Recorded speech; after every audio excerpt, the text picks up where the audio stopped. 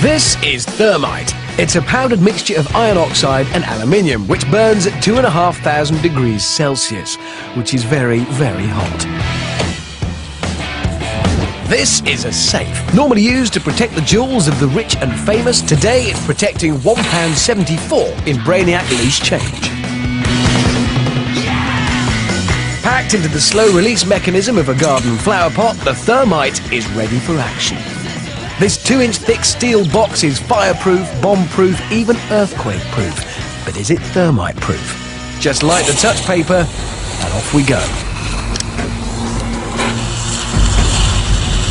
The reaction begins. A concentrated eruption of molten metal lays siege to the safe's outer skin.